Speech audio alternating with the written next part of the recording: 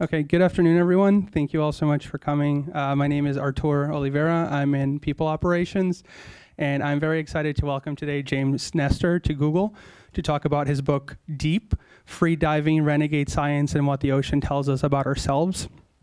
James is a journalist and freediver from San Francisco, and his book really, it follows clans of extreme athletes, adventurers, and scientists who are transforming not only our knowledge of the planet and its creatures, but also our understanding of the human body and mind.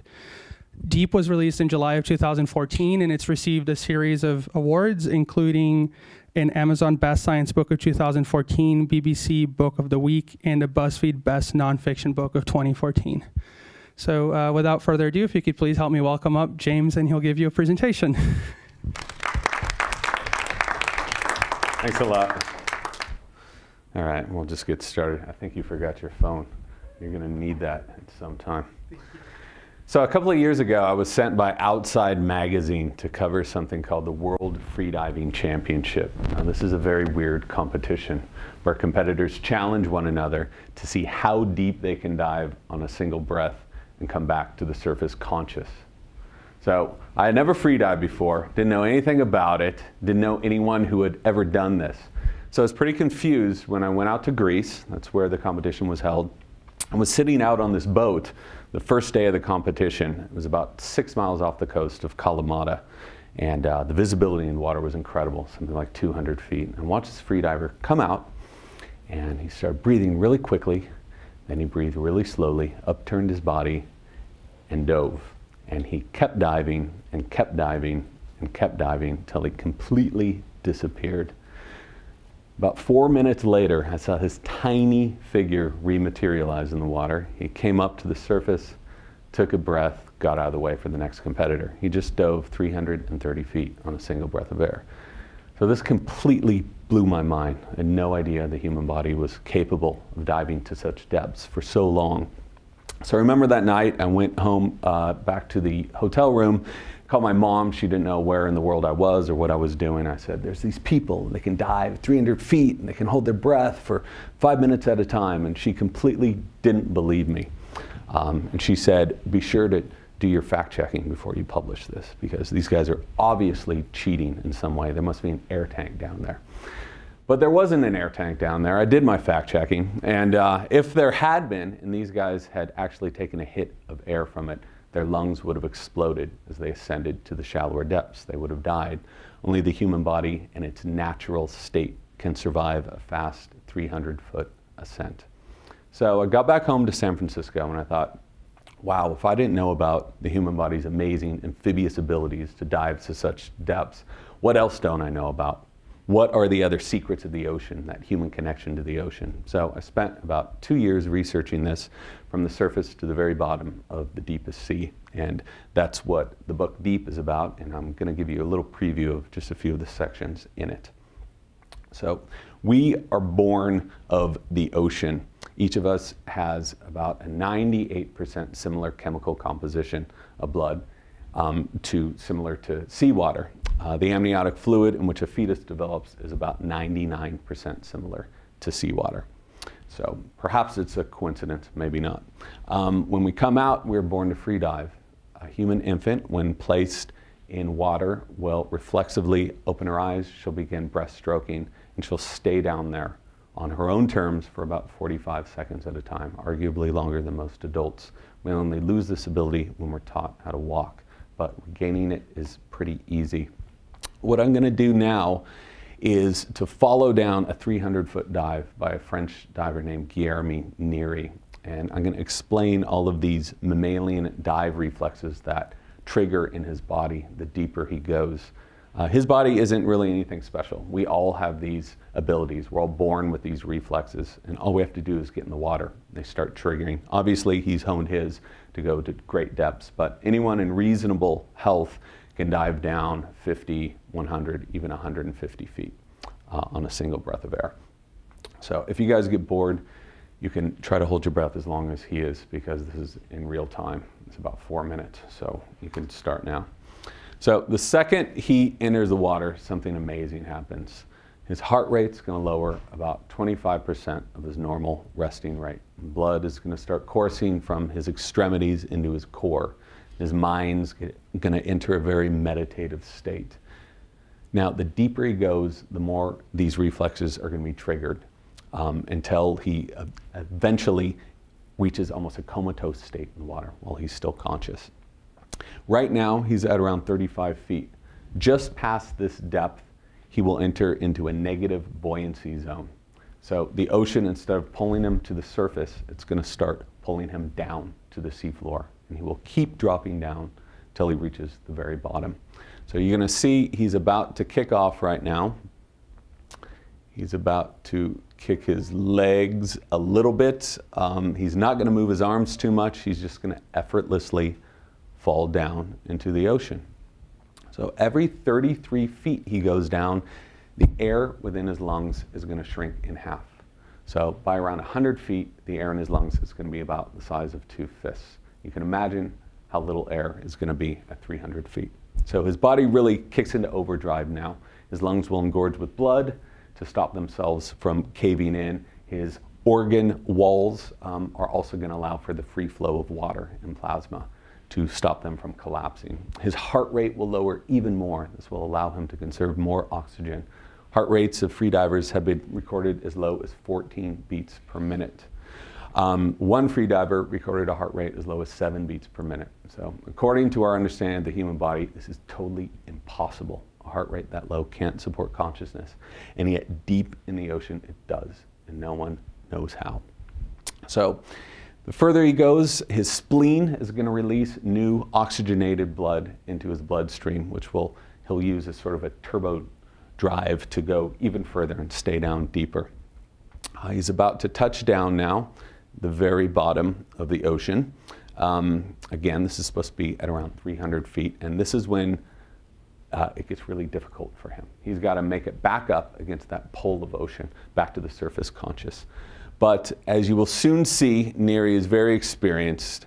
He's going to take his time. He's going to do a little air guitaring here for you. He knows to save around 60% of his oxygen reserves for the trip back up. So as he goes back up, all of those master switches within his body are going to begin reversing. His mind is going to wake up. Blood is going to push from his core back to his extremities. He's going to start resembling his human form again. When he's down this deep, he can either choose to swim up or to climb cliffs up. It doesn't matter, because that's all of the water pushing against him. Freedivers don't get the bends when they're diving under their own natural ability. The human body naturally knows how to purge all that nitrogen gas that has accumulated during the deep dive. And he's going to be purging that here in a second. He's going to come up, pause a little bit. It's been about 3 minutes and 50 seconds. I know some of you are still holding your breath. There he goes, and he's back at the surface, and he's going to try to do it even deeper next time. So those are the basics of the mammalian dive reflex.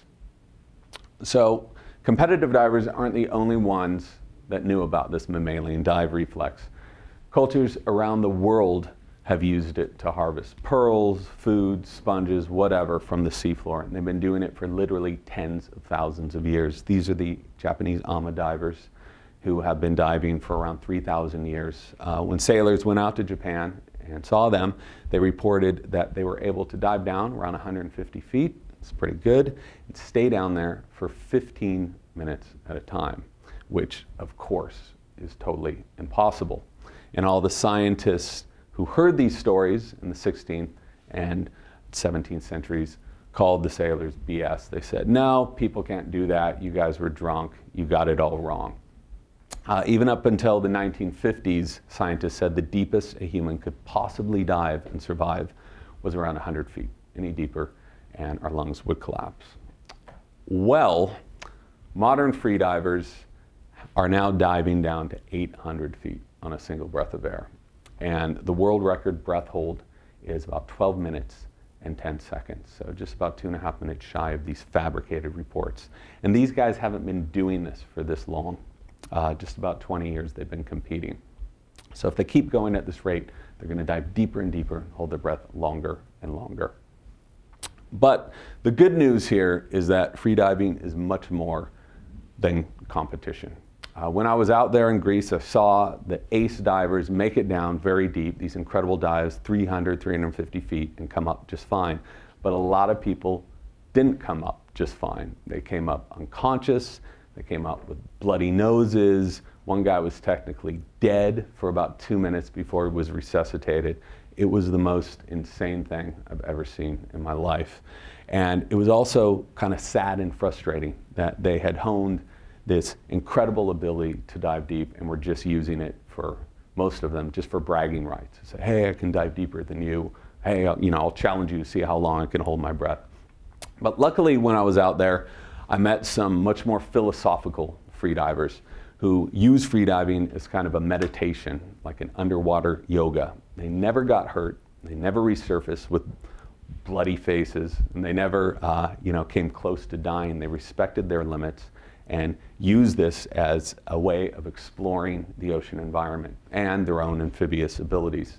They also started using it for scientific research, and that's what I'm going to talk about next here. Because something else amazing happens when you free dive in the ocean without scuba tanks, without a boat, without a submarine, is instead of animals swimming away from you, as they do when you have a scuba tank, if anyone's scuba dived here, they turn around and they swim towards you. And they envelop you in their shoals and schools and pods, and they will stay there for hours. They get really curious. They don't look at you as prey either. Their prey doesn't go down and look them in the eye and hang out. They look at you very curiously, and we'll see in a little bit, dolphins and whales start sending their communication whistles and clicks to you because they think they can contact you. So it was with this group that I was able to spend about 18 months. They showed me how to free dive with whales and dolphins. They showed me this completely other side of this activity, which was about the furthest thing away from the competitive side, as you can imagine. One of the most interesting things I thought that they were working on was echolocation and click communication with cetaceans, which are dolphins and whales. Now, let's start a little animation here. Eyes aren't much good in the ocean. Half the time it's completely black because it's nighttime, and past around 1,500 feet it's completely black because light can't get down there. So what whales and dolphins have done is they've developed different senses. We also have these senses. I'll show you that in just a minute.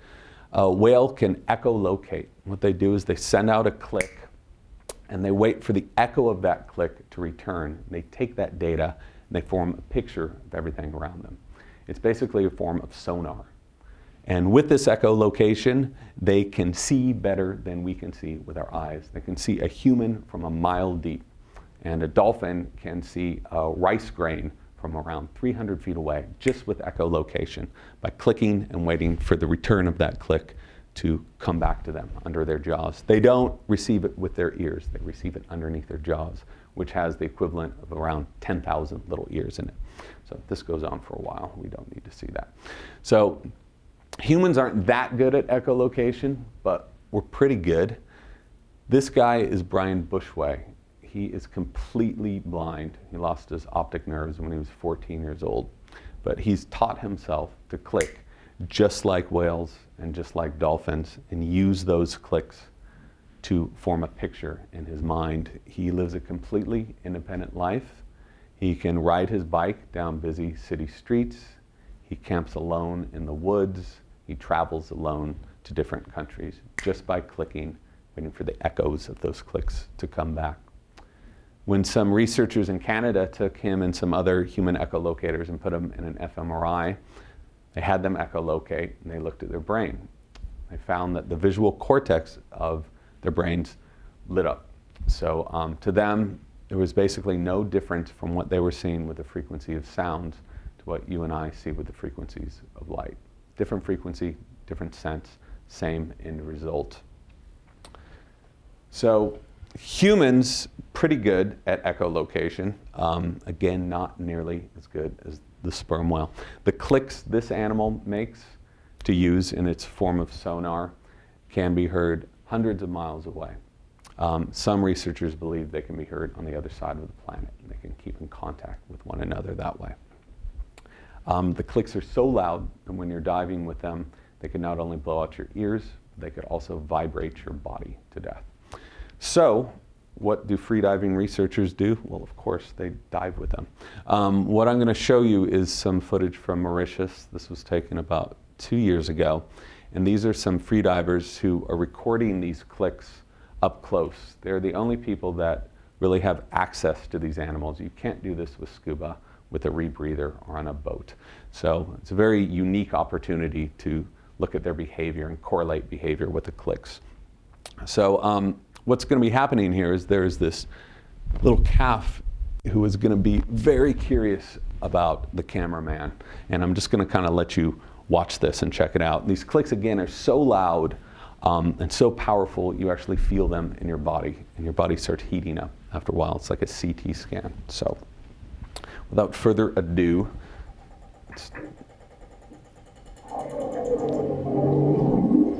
so all of these clicks, these aren't coming from a boat. These are coming from the whales. And this guy's going to get a really good look at this cameraman.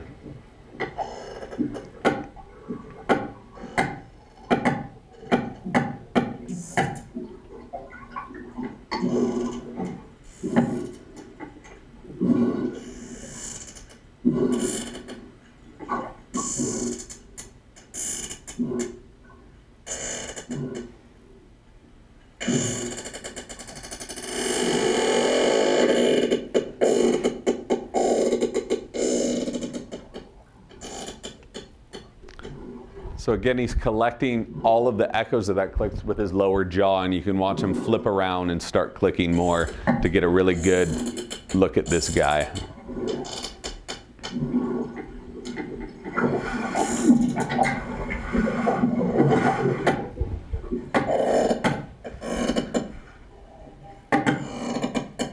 So these whales stayed with those freedivers for about 4 hours till the freedivers had to get out of the water. They were just too exhausted. So the next question I know you're all wondering is, why the hell would anyone want to do this? Why would you want to free dive with the largest predator on the planet, an animal that has 8-inch long teeth, that usually it eats 60-foot long squid? You could see this guy could like so easily fit into his mouth and be munched without the whale ever knowing. Well, again, the only way to study sperm whales and dolphins up close and really record their click communication is by freediving. Freediving is completely silent, it's non-invasive. The animals welcome you into their pods.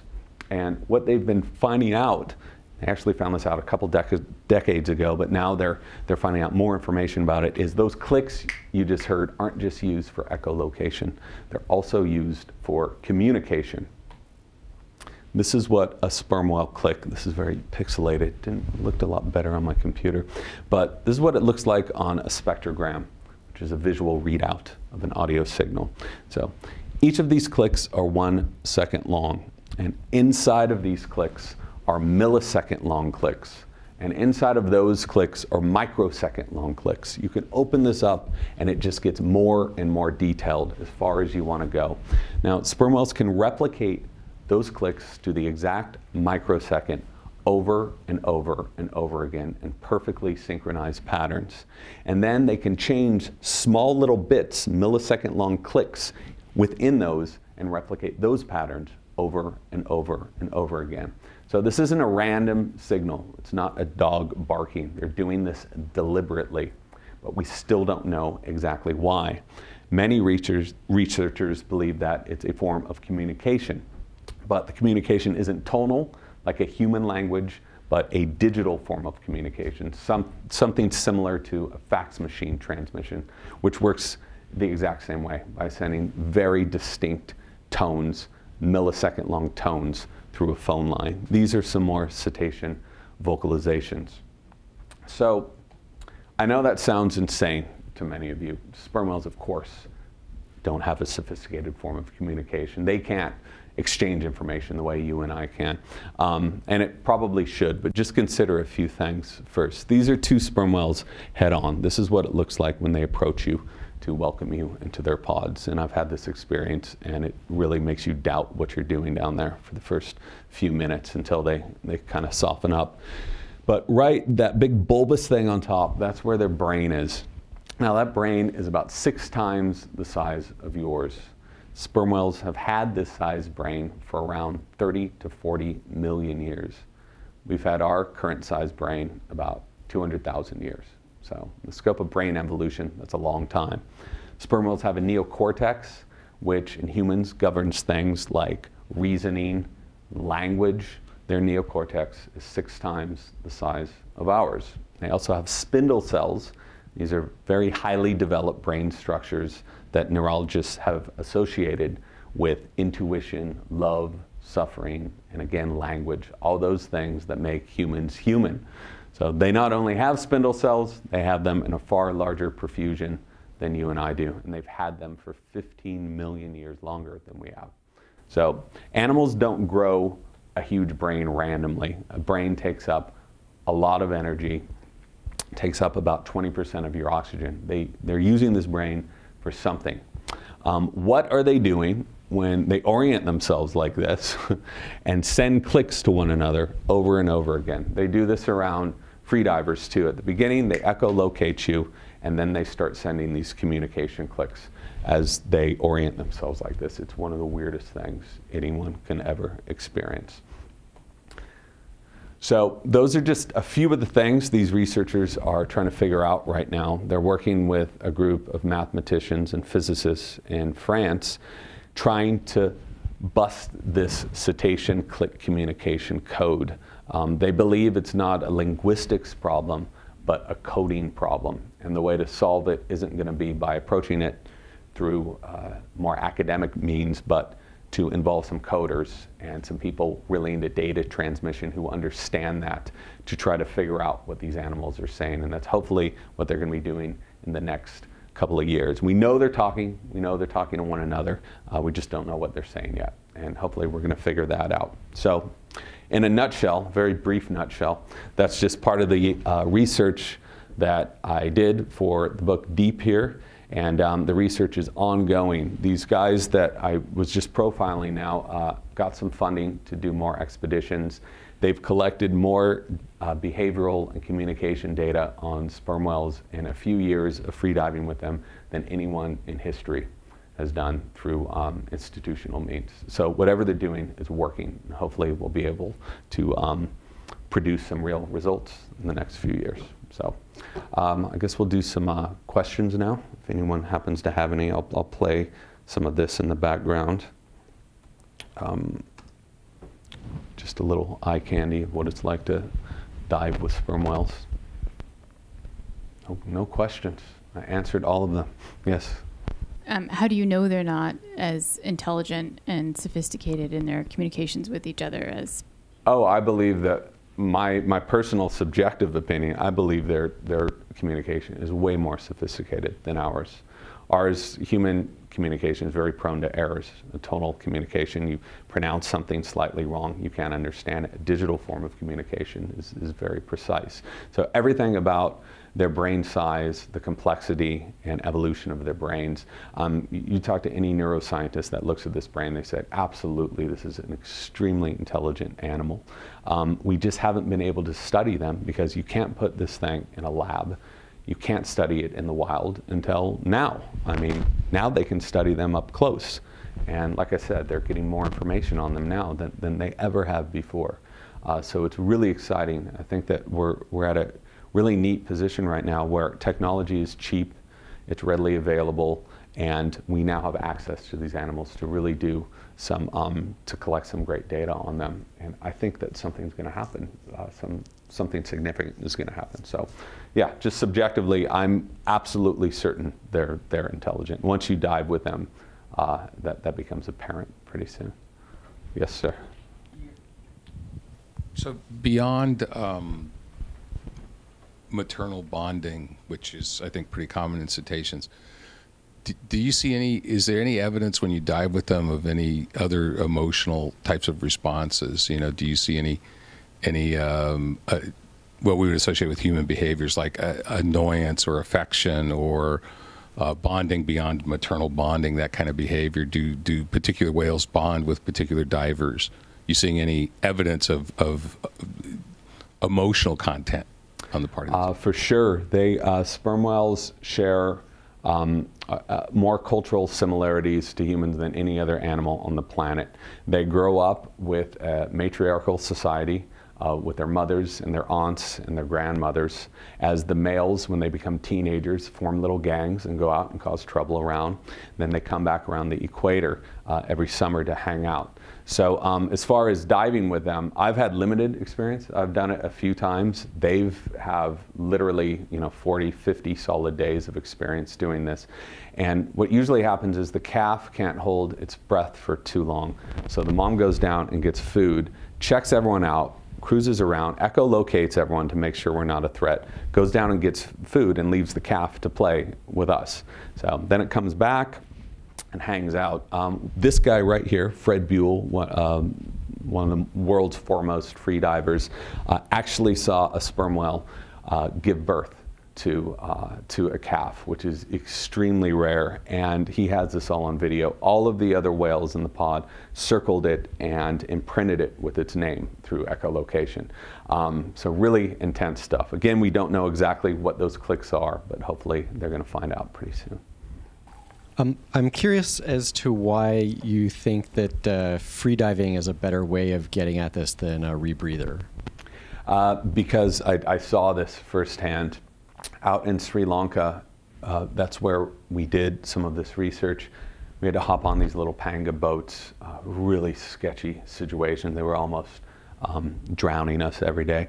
But what happened is you have to be ready within a second to dive with the whales. You can't just cruise. You never put yourself onto them because they can just dive and go away.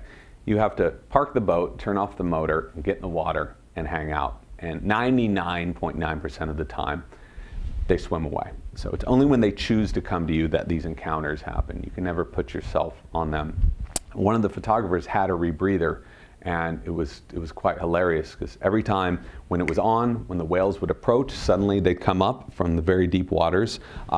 We would get in the water. He'd be sitting there messing with his rebreather, trying to get it in. By the time we were done, he'd get in the water and wouldn't get anything. Also, rebreathers make noise. They're much more quiet than scuba, but there is some exhale of bubbles. They're extremely technical too, so if you don't have them just right, you're in big trouble. So the guy who had the rebreather actually just left it at the hotel room the next few days and learned how to free dive. So. How long will he stay down? The free diver? It really depends. You know, you train to do this so you can stay down maybe 3 minutes or so, but all that training went out the window for me when you've got this 60-foot animal the size of a school bus approaching you, and my heart rate was just, I couldn't stay down very, very deep. But luckily they didn't care. They were fine with me hanging out at the surface. I did some small dives and then got more comfortable, and they got more comfortable. You know, they have to go up for air too and come down. So when they see you doing it, they get really, really interested when you're doing the same thing that they're doing. And that's why I think they allow us to hang around for so long.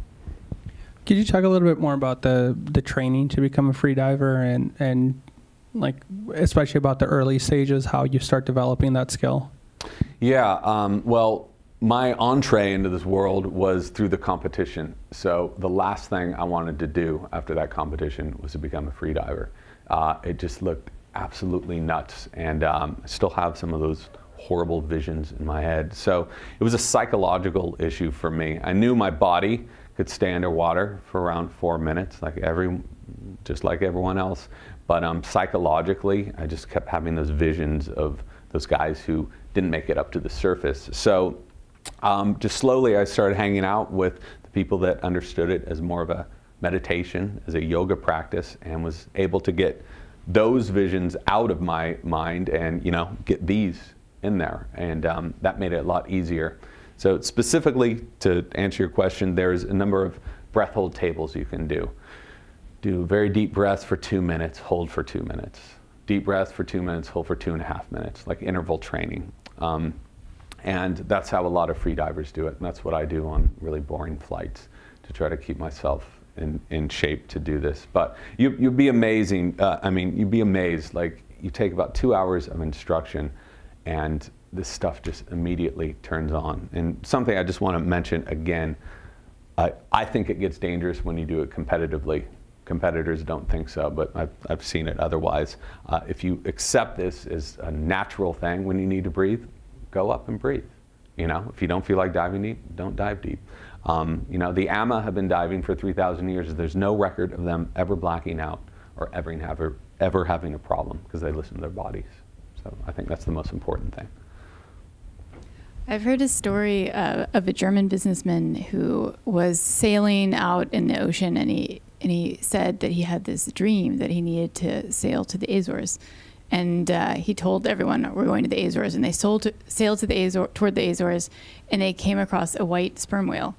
And then they followed the white sperm whale all the way to a pod. Like, he was like asking them to come to his family.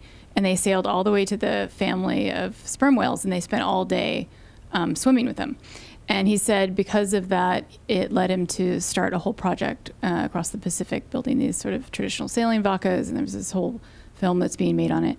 And I wonder, have you heard anyone describe stories like that, or interacted with traditional peoples and their beliefs, you know, as you've been out with the sperm whales and the free divers who have been studying them? The only story I've heard with a white sperm whale, I read this book in college. I forget the name of it, but I actually haven't heard that story. But I know that this is something that's growing right now, and some free divers are concerned about it, that a bunch of tourists are going to go out and try to dive with these whales. But I'm not concerned about it because the whales can leave at they choose. So they'll choose whether or not they want to dive with people. I think it's much more disruptive to them to cruise around with 300 people on a boat and circle them and hope to get a picture of them. You know, when you cut a motor and just go out in the water and wait there for them to come to you, it's a different thing. But I think, you know, again, with all GoPro technologies, there's so many YouTube videos of people having these encounters with sperm whales. And I mean, once you have one, you're kind of forever screwed. I mean, it's all you want to do. It's all you can think about. And it's a pretty powerful experience. So I think the more people that do it, the better.